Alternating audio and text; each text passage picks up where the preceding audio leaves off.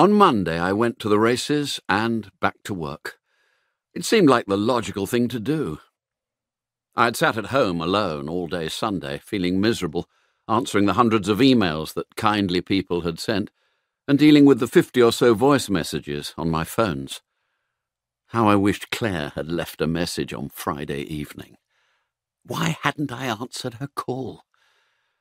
By Monday morning I'd been desperately in need of some human contact, but the thought of going back to my family in Oxted had filled me with horror, so much so that I'd invented a sudden nasty cold in order to escape from them.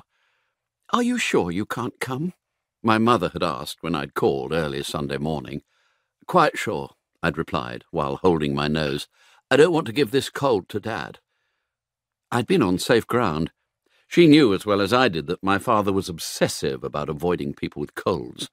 Indeed, he was obsessive about lots of things. How she had put up with him for 52 years I couldn't imagine.